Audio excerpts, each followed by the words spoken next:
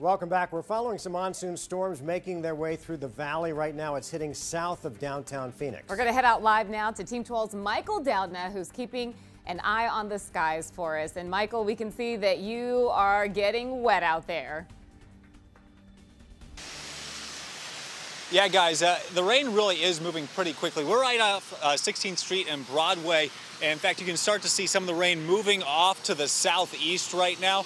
And what we actually have noticed over the course of this time, I mean, we were probably 5 minutes ago at 7th Street and Broadway, and there really wasn't any rain. We've seen these heavy, big drops continuously fall. And honestly, it's a little surprised to see this rain this early. I mean, I was talking to Lindsay earlier, and last year was among the 10 most dry monsoons we've ever had recorded. So far this year, well, if we just take the first 15 days of monsoon, this is one of the 10 wettest, even with the little bit of rain we've had already. Now, again, we're going to continue to track these storms throughout the evening and continuing to follow this storm especially as it moves off to the southeast, guys.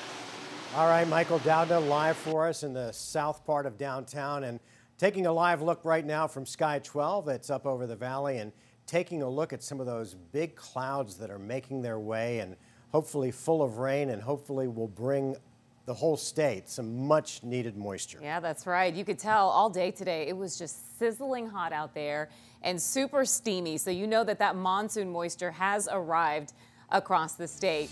Let's go now to some video. This is out of Prescott where they saw some heavy rain, thunder, and even some hail. We want to thank weather watcher Terry for sending in this video. And just a reminder, you can send us your pictures and videos by joining our 12 News Facebook group.